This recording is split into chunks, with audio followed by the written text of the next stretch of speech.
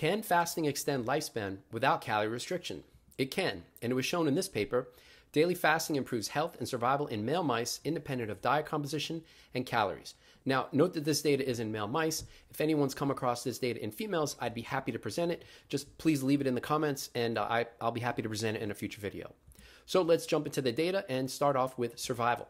So on the y-axis, we've got percent survival, which is how many mice were alive or how many were dead, and then age or lifespan in weeks. Now, this data is on the NIA, National Institute of Aging diet, and I'll get into the diet composition a little bit later in this video. And then we've got three groups of mice. The first group is the ad lib group. These are mice that had all-day access to food and they were not calorie restricted. So the parentheses is how many mice were in that group. So we can see 45 mice in the group.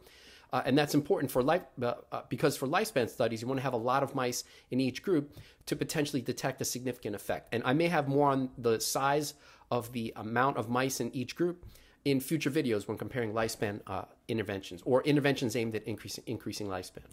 All right, for the second group, we've got the blue line, which is single meal feeding, MF. These mice were fed once daily and were not intended to be calorie restricted. And then the last group is another group that was also fed once daily, but was 30% calorie restricted, 30% CR. So let's take a look at 50% survival. This is the time when half the colony has died and half is still alive. And when compared with the ad lib median survival, as shown there with the black line. So for the single meal feeding group in blue, we can see that there's a rightward shift, which suggests an increased lifespan. So to see if that's significant, we can go to the stats, we can go to the numbers. So here we can see that the diet was the NIA diet. The feeding, we can see our three groups with the N, number of animals per group. And then we go to lifespan analysis, median survival. And then we can see that the ad lib group had a median survival of about 104 weeks.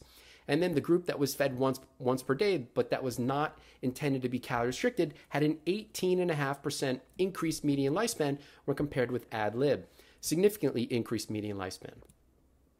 All right, what about 75% survival? So we can see that there with the dashed line, and then we can also see another rightward shift, which suggests an increased 75% survival. So 75% of the colony had died, 25% was still alive. And then when compared with ad lib, we can see again that there was a significant increase for the group that was fed once per day for 75% survival. So from this, we can conclude that for the majority of the lifespan, survival was increased for the single meal feeding group that was not intended to be calorie restricted when compared with the mice that were allowed to eat as much as they wanted, whenever they wanted. All right, so what about calories? Were calories actually different when comparing the single meal feeding group versus the ad lib? So that's what we can see here. And this is food consumed on the y-axis in kilocalories, kcal per day per mouse. So the two groups, the two lines we're interested in looking at for now are the black line, which is the ad lib food intake, and the blue line, which is a single meal feeding group. And we can see that they basically overlap, at least by looking at the food consumed there with weeks on diet on the x-axis. But when we look at the actual amounts of calories that were consumed by each mouse on each diet, we can see that the ad lib group ate an average of 14 calories per day per mouse. And for the single meal feeding group, they consumed 13.2 calories per day per mouse. So when you divide 13.2 by 14, it looks like that's about a 6% calorie restriction. And that's important that these mice may have been calorie restricted because single meal feeding plus calorie restriction extends lifespan. And we can see that with the red line. So before getting into that data, with the red line here in terms of food consumed, we can see that the CR group, the red line, ate 9.5 calories per day per mouse, which is a 32% CR. Now, in terms of survival, we can see a dramatic rightward shift for the CR group that was fed once per day, not just for median survival as shown there, which was a 35% increase for median survival for the calorie-restricted group, but also 75% survival was also significantly increased for the calorie-restricted group that was fed only once per day. So what about the fasting interval? How long did the mice that were fed once per day and calorie-restricted mice, both of the single meal feeding groups, how long was their daily fast? So we can see that here, this is going to be the average time to eat all the food, with time on the y-axis, the average time to eat it all on the y-axis, plotted against both groups, MF and CR, the single meal feeding groups. So we can see that the MF group that was fed once per day, they ate all of their food in 15 hours, so they fasted for 9 hours. And in contrast, the calorie restriction group ate all of their food much faster within 5 hours and then fasted for 19 hours. So to summarize this, for the single meal feeding group that was not intended to be CR, they had a similar calorie intake to ad lib. But again, note that this may be a possible mild CR of about 6%. But they also had a 9-hour fast, and that was associated with an increased lifespan. So what about diet composition? And then that brings us to the next question too. Was lifespan extended for single meal feeding on a different diet? Now, if you can reproduce this effect on a different diet, that would suggest that fasting without CR may indeed increase lifespan. So we'll get into the diet composition in this data here when looking at the different diet, which is the Wisconsin diet or WIS diet. So in terms of composition, the WIS diet was 13% protein, 24% fat, and then a very large percentage of calories from sugars, simple sugars. More specifically, that S is sucrose. So 46% of the WIS diet was simple sugars or sucrose. Now, the diet that I just showed survival data for, the NIA diet, in contrast, was a little bit higher in protein, a little bit lower in fat, but a lot lower in sucrose. So these are, in many ways, different diets in terms of composition. And that's what we can see here. So the WIS diet, they had a lot higher sugar in the, content in the diet in terms of sucrose, higher fat, but lower protein when compared with the NIA diet. All right, so what about survival on the WIS diet? And we can see that here. So now, again, we've got our three groups, what with different colors. The ad lib group, so again, they had all-day food access and not intended to be CR. And then the MF group, single meal feeding, fed once daily, not intended to be CR. And then the calorie restriction group, which was also fed once daily and was 30% CR. So what was the effect on survival? So we go right to median survival. Half the colony died, half is still alive.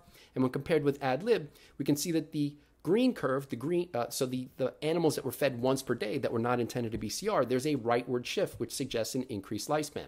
So to see if that's significant or not, we go to the numbers, and now we can see that the diet is the WIS diet. We can see the three groups for feeding with the N, how many animals per group, and we can see this is more than 100 animals total. This is 140 plus animals for the three groups combined. So it's a very large study, which is a good thing.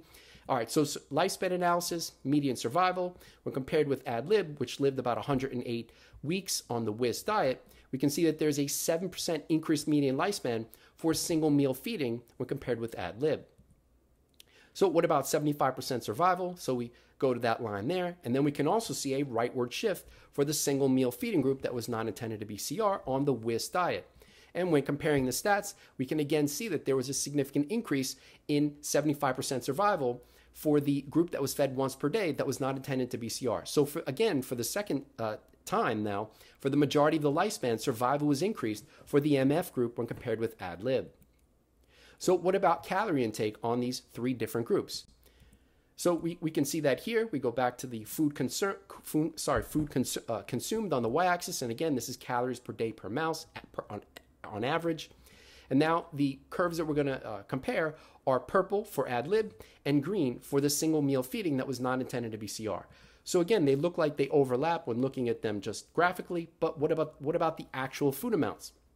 So ad lib consumed 13.1 calories per day per mouse, and now for the MF group on the WIS diet, they consumed 12.9, which is a much less and probably indistinguishable from the ad lib diet. So from this data, it would suggest that single meal feeding without calorie restriction extends lifespan on the WIS diet. Now note that the largest lifespan increase was for single meal feeding plus calorie restriction. And so first, how much food did the CR group eat on the WIS diet? We can see 9.2 calories per day per mouse. This is a 29.8% CR. And then in terms of lifespan, first, median survival, we can see about 137 weeks versus 108 for the ad lib. And then an also significant increase for the 75% survival for the single meal feeding plus CR. So the longest lifespan effect, single meal feeding plus CR, but also a significant increase in lifespan for single meal feeding without CR, the green lines. All right, so what was the fasting interval for the mice on the WIS diet? And again, this is the average time to eat all the food. So for the single meal feeding group that was not CR, in this case on the WIS diet, they ate all their food in 12 hours, so they had a 12-hour fast. And then the CR group ate all of their food even faster than on the NIA diet. In this case, they ate it all in 1 hour and then fasted for the remaining 23 hours. So to summarize, the single meal feeding group that was not intended to be CR on the WIS diet, they had a similar calorie intake to ad lib, and also in conjunction with a 12-hour fast, this was associated with an increased lifespan. Now, the impact of fasting without calorie restriction on lifespan can be best visualized by pooling the data from both studies, from the WIS diet and the NIA diet. So that's what we can see here. This is the average of both diets. And again, we've got our three groups, ad lib now combined in black, the single meal feeding groups that were not intended to be CR in blue, and the calorie restriction, 30% calorie restriction, again, single meal feeding in red. So let's go to 50 and 75% survival.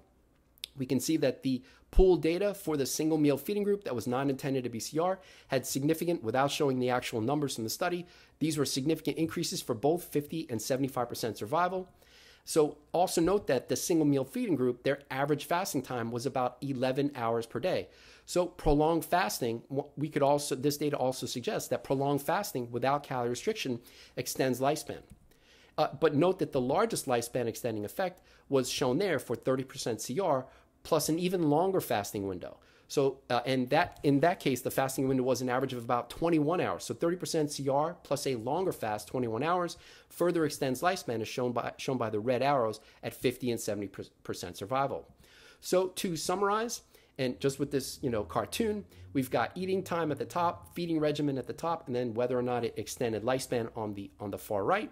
So starting with the ad lib group that had free access to food and could eat as much as they wanted whenever they wanted, this had the worst lifespan or the shortest lifespan. And then for the single meal feeding group that ate all of their food within an average of 13 hours and fasted for 11 hours, they had a significant increase in lifespan when compared with ad lib. But the longest lifespan of them all was the CR group, 30% CR, that ate all of their food within an average of 3 hours and then fasted for the remaining 21 hours. And we can see by the lifespan extending effect with a double plus there. All right, that's all for now. If you're interested in more about my attempts to biohack aging, check us out on Patreon. Thanks for watching. I hope that you enjoyed the video. Have a great day.